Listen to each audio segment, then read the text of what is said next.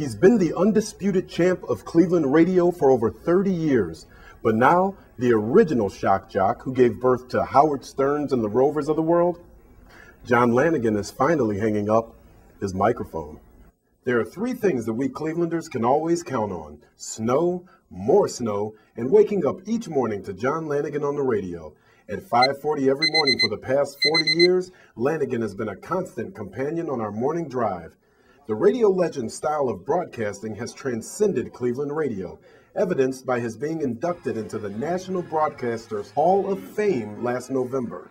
When asked about hanging it all up, if you do something for 50 years every day of your life, there's a point where, even though it's exciting and it's fun, it's just something you just like to change. The future morning show will be comprised of his longtime co-host, Jimmy Malone, along with newsman Chip Kulik and producer Tracy Carroll.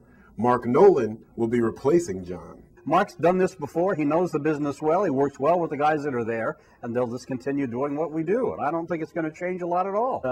What'd John say? He say nice things about me? Was it cool? You figured he'd say nice things because he likes me. I can tell. Yeah. I think it'll be fine. Officially, Lanigan's last day will be April 1st, but Clear Channel will be celebrating John and all of his accomplishments to radio at the Moondog Coronation Ball on March 29th at the Q. For tickets, go to WMJI.com. For WOCB News, this is David Jones reporting.